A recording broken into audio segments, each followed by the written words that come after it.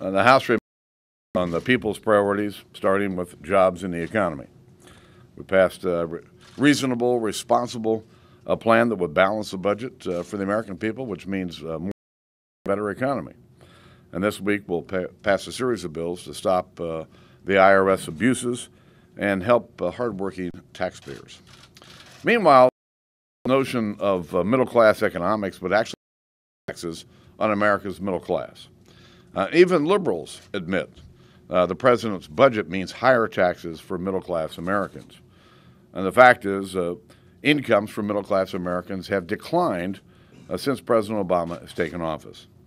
I think we've got a better approach on the Republican side. Reduce the tax burden that American families have to pay and raise their incomes through a better economy and better jobs.